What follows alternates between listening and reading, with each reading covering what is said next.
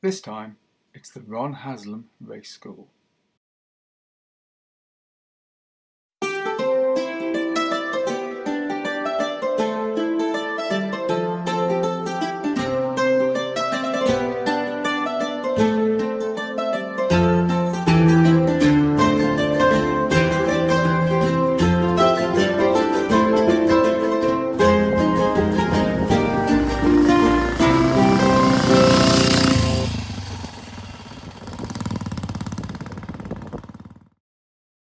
In September, we'll enter the closure of the Ron Haslem Race School.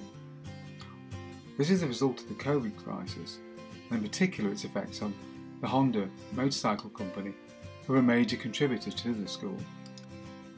It had been here that Tom had made his first tentative steps onto motorcycles, or rather, his first attempt to ride a motorcycle with gears and clutch.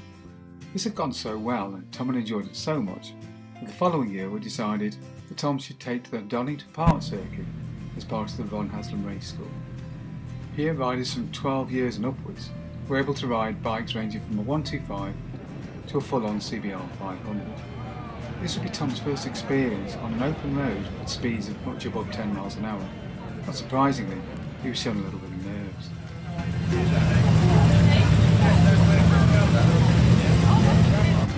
He didn't need to ride alone, but unfortunately I'd had shoulder surgery and couldn't. So Deb bravely stepped up to the bridge and took to the track herself on board a CBR500R, while Tom sat aboard a CBR300. It should be noted that Deb's only previous experience on a motor circuit had been at Mallory Park on board a 1950s 125, probably with a top speed no more than 45 miles an hour. This was going to be something different, and Deb herself was experiencing some nervous trepidation.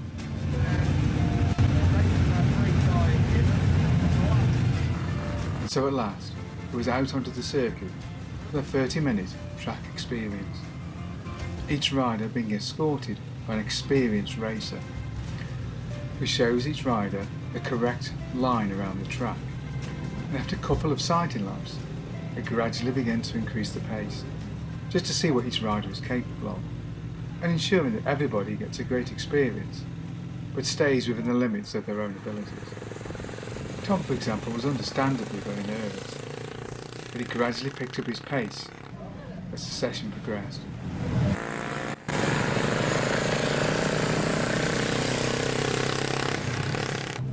After a few laps, he was back into the pits, Deb's nerves having now vanished completely.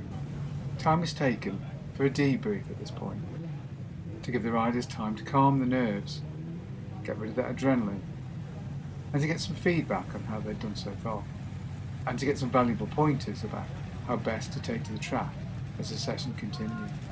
Tom, as usual, took the feedback very seriously, and really learned a great deal from the pointers that were given.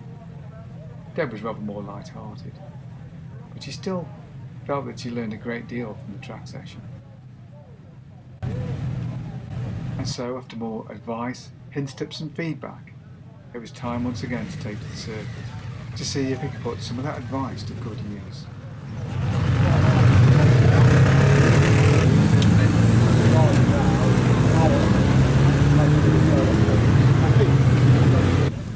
So round Tom roared, until eventually the half hour was up and the track session had come to an end. And so it was back to the pits, but now anxious expressions were replaced by broad smiles. Well, for Deb at least. Tom remained analytical throughout. And now the hard work began. Slalom through cones, emergency brake tests, and lots of slow manoeuvring.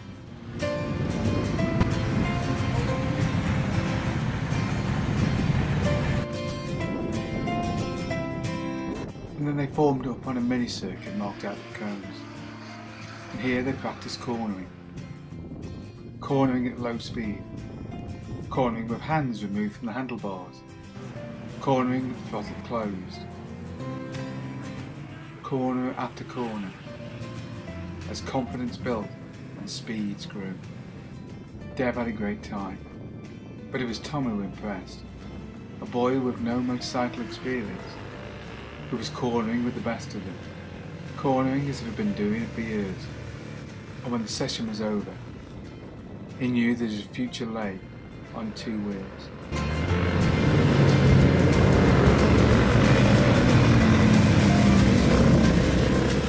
The school, of course, ran groups for much more experienced riders too, and these took to the track as our session drew to a close.